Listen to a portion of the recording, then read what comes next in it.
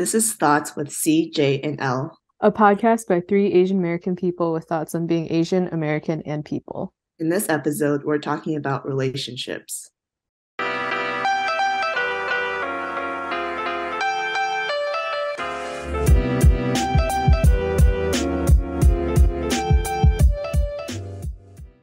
Hi, everyone. Today we'll be talking about relationships, platonic relationships, workplace relationships, school relationships, the non-platonic relationships, or lack thereof.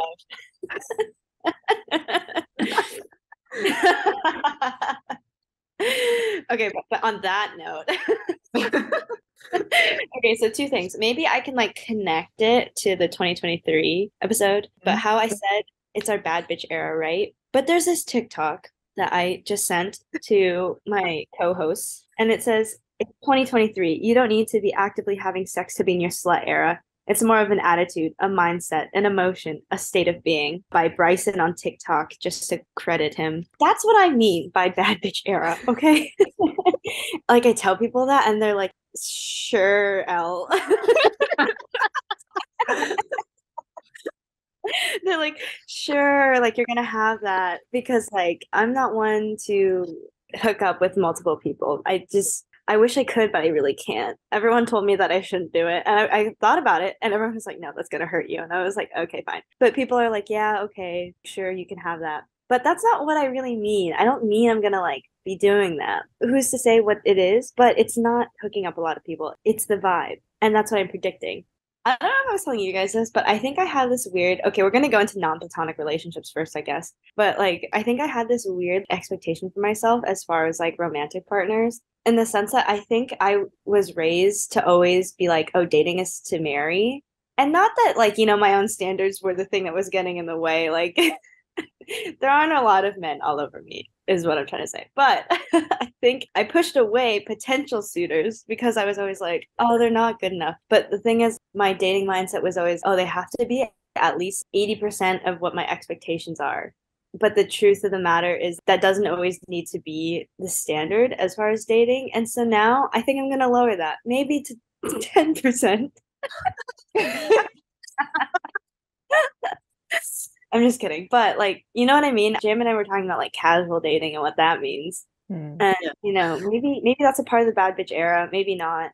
Because I watched a Anna Akana video that was talking about casual dating. And essentially, the point of the video was that even if you want, if your long-term goal is to have a serious relationship and a partner, casual dating can still be good because you're not putting all of these expectations on one person. And also dating different people will help you realize what you want and what you don't want. So that's a concept. Yeah, something I'm not opposed to this year. I feel like for me, I think I get really annoyed by the fact that I want to have a partner. Why? I think especially now, I feel like I'm kind of in the same boat as you, Loho, where I'm like, wow, I really like myself. And I feel like I know myself better and I am having a lot more new experiences, living life and having fun. But it's if I could just enjoy that and then not want to be in a relationship, I feel like I would have a really good life. But then I don't know why there's always a desire to find a partner. I'm like, why do I want to find a partner? If I just didn't, then I can just enjoy my life. But then why do I keep thinking about it? Because hormones. I feel like an offshoot of that question is why do people want friends? Why do we want connection to begin with, even if we like ourselves? I feel like that's more of a philosophical question that applies to all relationships. Yeah, I was thinking about this last night. My thought process on that right now is that I feel like I want a partner because it adds to my emotional stability. I feel like since graduating college, I've had a lot stronger friendships and relationships with my family. And before that, when I didn't have that, I felt very unstable. I was talking about this with my mom, where I feel like in my teenage years, everything was chaos. I couldn't control anything. A big part of my frustrations was that I felt like I didn't have a strong social community. where I was always like, oh, I don't know if my friends actually like me. I don't know if they're just like using me. I don't know who I can trust, blah, blah, blah, blah, blah. And then there's like no sense of control. I feel like I'm opening a can of worms because I feel like this also goes into your sense of self-worth. Essentially, as I grew up and had stronger friendships and relationships with my family, I felt more secure with myself and my sense of self-worth. But obviously, it's friends and family can't be there for you all the time. So there's still moments where I feel unstable, like on a day-to-day basis, and I feel like a partner would help with that. Not that I'm using people to do that, but I feel like that's a big part of why I want a partner. I kind of feel that. I think sometimes because there's so much going on in my life and I like tell it to people in like different pieces and like different fragments, and I like have different friends for different reasons, that sometimes, actually a lot of times I find myself being like, wait, did I tell you about this? Needing to give a lot of context for something before I like get to the actual thing. And then sometimes I find myself telling the same person like the story like 4 times because I forget that I already told it to them 3 other times. And so part of it is like just being able to collect it all in one person instead of outsourcing it. Yeah. I've had that thought. I think that's why I like the concept of having a dog or like a pet. Just that there's always like a constant. Granted, I can't tell a dog, everything, but it would be nice to have a thing that is with you a lot of the time and is kind of like your buddy. And I think maybe that's like the social aspect that you're like reaching for. That's why you want a significant other. Hmm. Which seems kind of selfish when I say it out loud. But then I feel like this goes back to our conversation about friendships. It's like, why are you friends with different people? What Kat said before. But I mean, in friendships, you also give, right? So I'm sure that I fulfill different friendship functions for different people. When I think about my friends, I'm not their only friend either, which makes me feel a lot better. I can't handle being like somebody's old. That's the thing, is like I can't even handle being one person's only friend. Like, how am I supposed to? I don't know. As a person who has like a very packed schedule right now, I don't know how you're supposed to prioritize another person. That's the other thing too, is I don't know if you guys would consider like moving for another person. So I went to this recruiting event at the beginning of December, like for school, and the company had sent people to like talk to us. And then they had like a Q&A panel. And then one of the questions that came up was, why did you guys choose to like work at the office? Because the company had a bunch of offices, and these were like recent grads, right? They were like recruiting grad students, and they were literally all like, oh, my partner works for, so it made sense, or like, oh, my husband works for, like, their job is here, blah blah blah blah. And so yeah, I don't know, I was like, whoa, that's so crazy that I think 4 out of the 5 of them were like, oh, it's just because my partner had a parallel job, and so it made sense for me to pick the office as my number one location. I was like, that's crazy. I can't relate. Kat values her independence. Well, that's what I mean by like also now this being our collective garbage era. We're really not tied down to anything if you think about it. It's whatever we deem to be important for us. Thinking about it, I don't know if having a significant other would have deterred my decision to like choose the undergrad and grad school that I did, and also the professional grad school that I'm in now. And it's kind of nice to be like, I decided to move here and then I did. And it was so great because I was able to have like all these experiences that I wanted to. But again, I haven't met anyone that I would have been like, I will move here for you. So I don't know what that feeling is like. Is better or worse than independence and or loneliness. Have you taken the attachment style quiz? No. There's 4 types. So there's secure, anxious, avoidant, and then anxious avoidant. I mean, there's like a book about it, but essentially it describes how you interact with another person, specifically romantic relationships. And it's kind of based off your, I don't want to say tendencies, but like maybe your experiences from when you're a kid and then like how that translates into your relationships when you're older. So I was just curious as to if you knew what your attachment styles were. No. Is it a quiz we can take like right now? Yeah. I'm taking it right now. Okay. Some of your responses is making me think you're some type of wood. Oh my gosh. Let me find it because there's like I mean, different ones out there. Like I know what the different styles are, but I don't think I actually ever took an official quiz. Okay, wait, let me find it. There's a lot of different ones now. The other thing I think about too, that's kind of like the opposite, or I don't know if it's the opposite, but it's just like another scenario of people I've known who they've been in relationships with the same person for like forever, but it's just always been long distance because they literally both have their own thing going on. And so the hope is that eventually their career paths, life paths will merge and they'll be in the same place. But like in the meantime, they're just forever long distance, which to me is also like, that's wild because that also is like a whole different type of commitment too. Yeah, and then going off of that, it's wild that in a long-term relationship, we're always going to change as people. And with that, our compatibilities might change. It's like, where's the line between like compromising for the relationship or admitting that you're no longer compatible, growing up together? My independence is more important to me than my relationships. I think it depends, but I'll put what I think. Sometimes people see me as boring because I create a little drama in That's relationships. me. That's me. That's who I think I am. But then sometimes I'm like, I look at my life and I'm like, maybe I'm not that. It's gray rocking. We talked about gray rocking. Oh my God. Wait, have we talked about gray rocking on the podcast? I think we have. Oh Wait, my have God. we?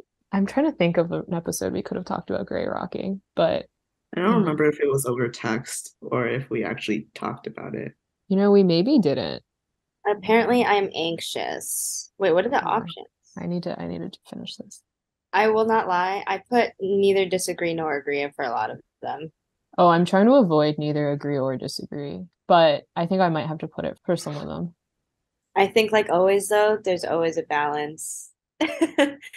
But Yeah, that's the cop-out answer. it is, but it's true. Like, you need to be able to grow on your own, but also, like, it is good to grow with other people. Like, it's fine to be single forever. You don't need a partner. But I think it's still important to, like, make human connection and, like, share experiences with other people. Yeah. Okay, mine says secure. Of Oh, course. interesting. Sorry, I wasn't expecting that. Wait, wait. What are the other options? So there's secure, anxious, avoidant, and then anxious avoidant. Oh, interesting. Oh, just to credit the book, Did you read the book? I did read the book. It's by Dr. Amir Levine and Rachel Heller. And the book is called Attached. I was expecting avoidant for you, Kat. The avoidants are like they value independence a lot and they're scared of their independence being threatened by a relationship. Hmm. I'm also anxious, but I also haven't taken this quiz in a while. So maybe I'm secure. Wait, why am I anxious? Now I'm anxious.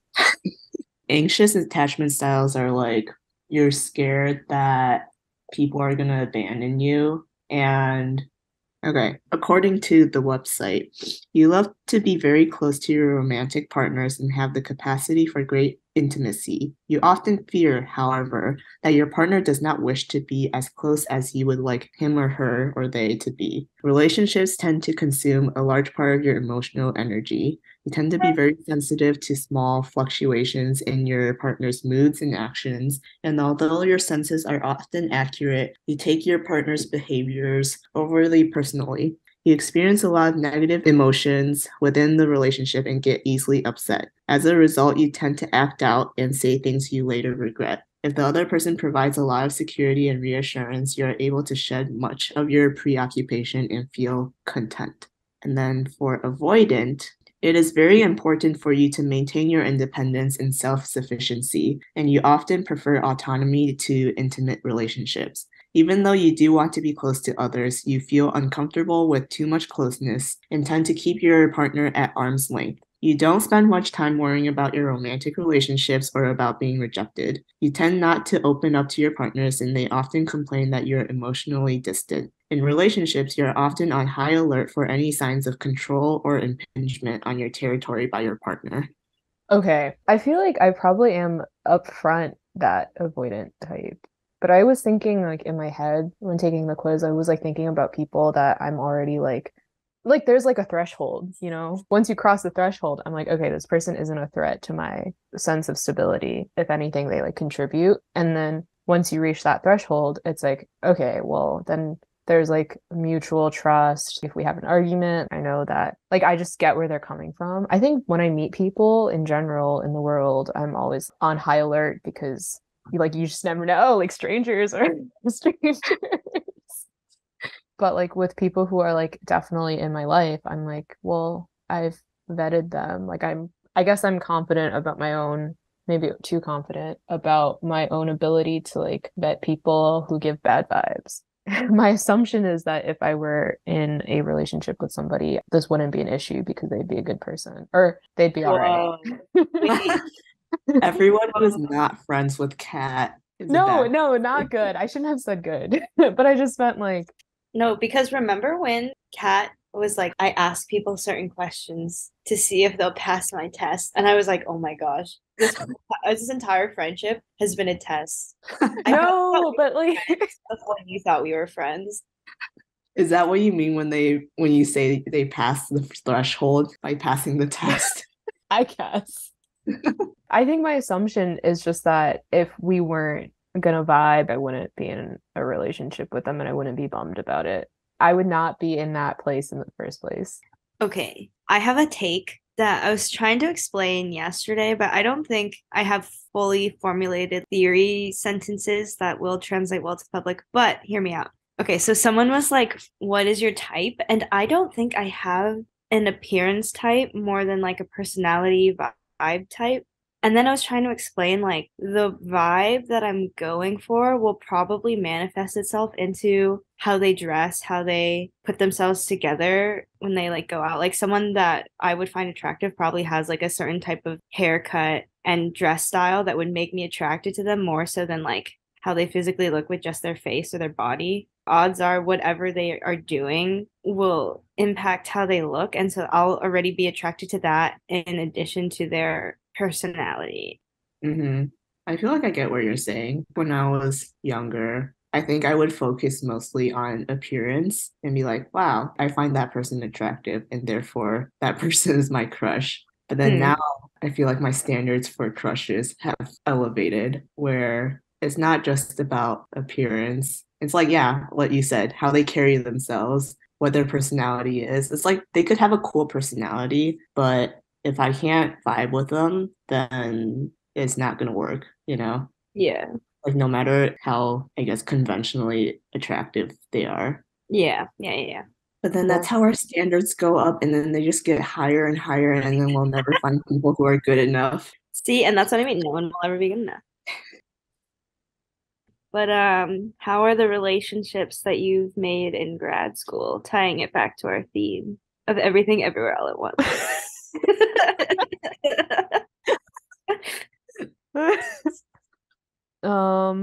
Fine. They're good. I like my friends. They're great. New and old. Especially. I feel like my friendships in grad school have been good.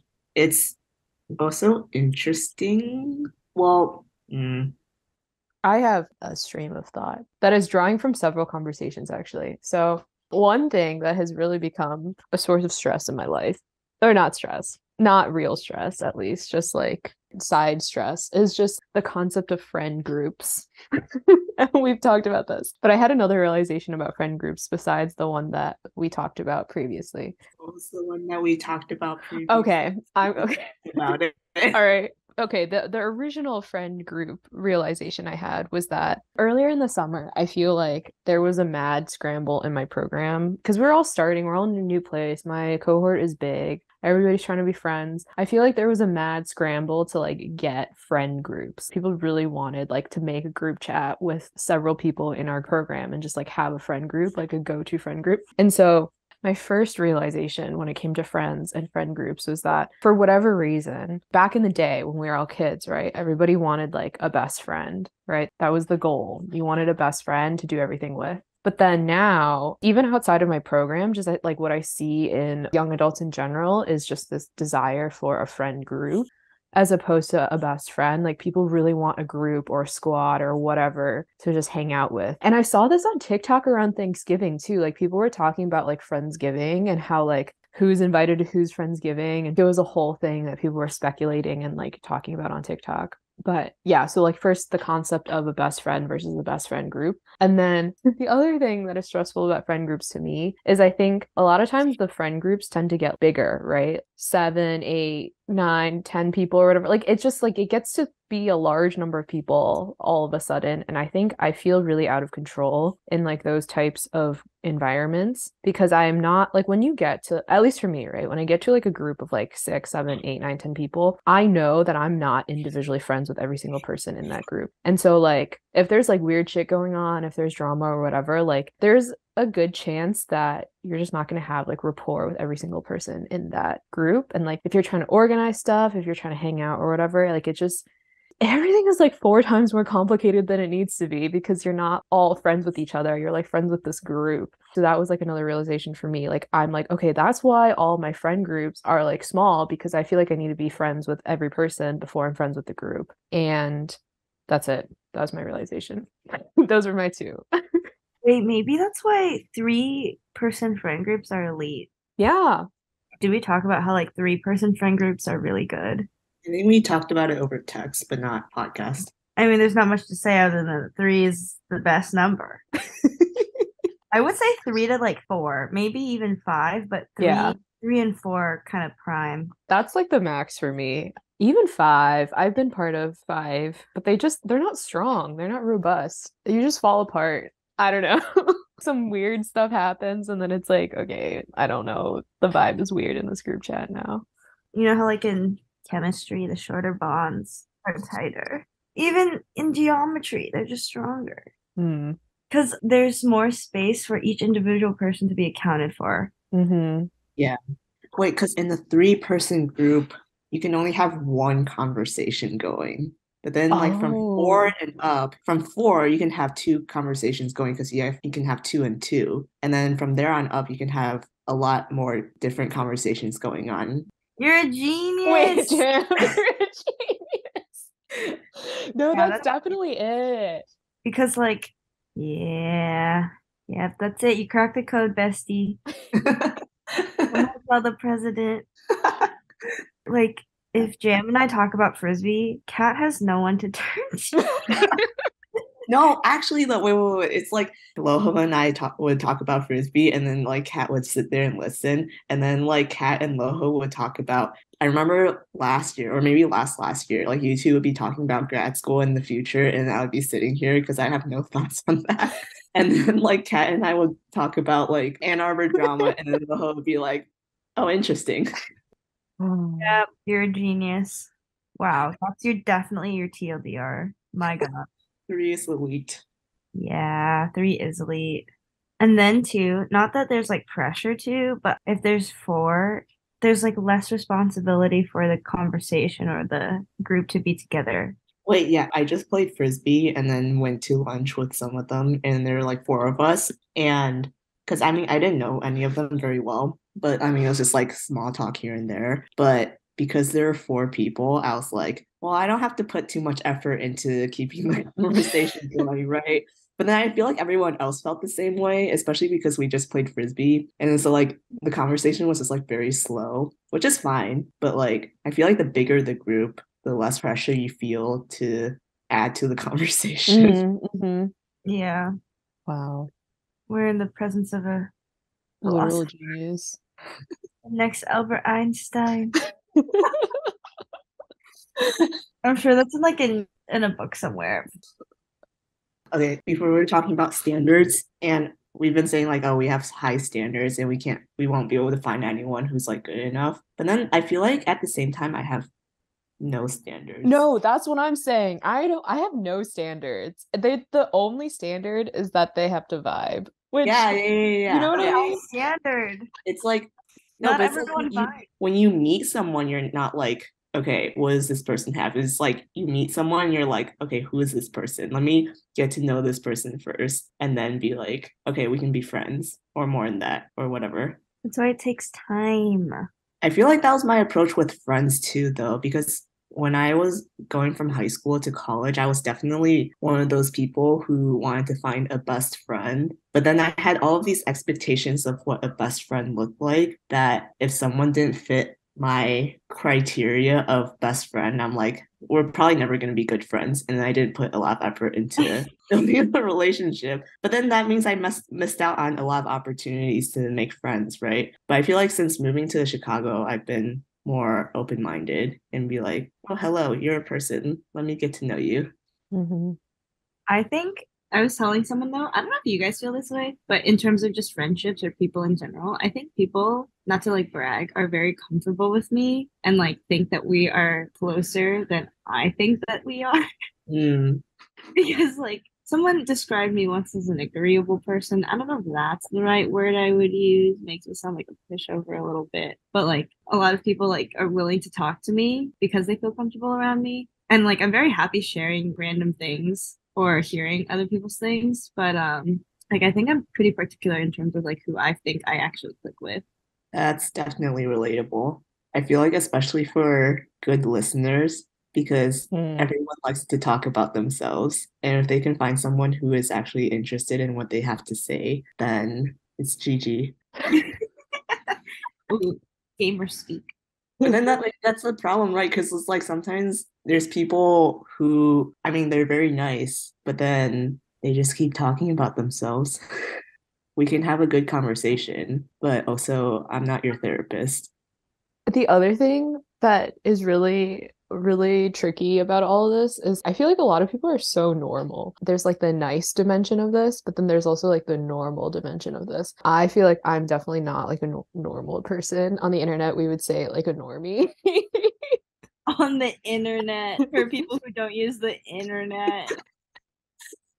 Okay, it's hard to find people who you can like relate to in terms of like interests or like things that you engage in because not everybody does that. But I mean, that is important because I have like a high school group that I see every holiday-ish. And we're like, we don't know why we feel so close together, even though we hardly ever talk, like when we're not together. Or like when we reconnect with someone who was from our high school, it's like very easy. And it's because I think we had that shared either upbringing or like background with each other. Because you can't make jokes if like people don't know the content. I feel like maybe like 80% of my conversations with friends who I've met in high school or before are all about past memories. Well, it's like we can update each other on what we're currently doing, but at some point the conversation always turns to, oh my gosh, do you remember that one time? Blah, blah, blah, blah, blah. Yeah, like as much as I don't want to talk about school with my friends, we eventually just talk about school at least for like 10 minutes. Yeah. It's not longer, but yeah. Yeah, because it's your shared context. Yeah. But then how do you find someone who you can talk about everything with? That's why you gotta like introduce them to your lore so then they have a backstory. Oh. Why'd you say it like that, Lo? What do you mean? The lore. Oh lore. Spoken like a true internet person. Oh my gosh, I'm not a normie. You are. I maintain that none of my friends are normies, even if they think they are, because there's just no way. There's no way we could be friends if you were a normie. Should we call it? This is a good place to end. TLDRs. The vibes, TLDR, the vibes. TLDR, 3 is elite. TLDR, no one has standards. Wait, what? Wait, that's not. No, wait. No one doesn't not have standards. I'll explain it on the next episode. No, TLDR, your standards are your own, and that's all I have to say. No one has high or low standards. TLDR, no one has high or low standards. Everyone just has their personalized standards. Okay, I can, yeah. Perfect. Bye, Jane. Bye, Jane. Hi, Jane.